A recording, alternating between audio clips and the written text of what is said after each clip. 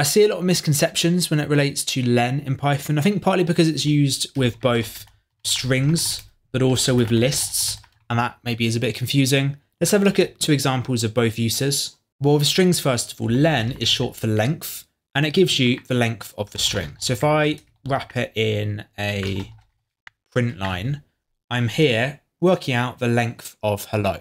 In other words, how many characters does hello have? Well, it's 5. So if I run the code, we should get 5. And that could be useful if we are, say, enforcing a certain length of a password or a PIN. So if I'm asking the user to enter a PIN and it must be 4 characters long, I might do something like this. While the length of the PIN is not equal to 4, then we're going to say must be 4 and get them to re-enter. So we're using the len function to make sure it is always going to be 4 characters long. What about with lists? Well, if I set a dummy list just as an example, and if I go something like print len nums, this would give me 4 because I've got 4 items in the list. And we might use this to iterate through the list and ensuring we get every index. I might go something like for I in range len nums.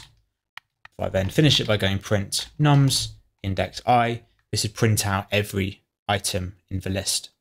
And len's really useful here because if the list grows and has some more items in it, well, it's going to automatically calculate the correct upper index.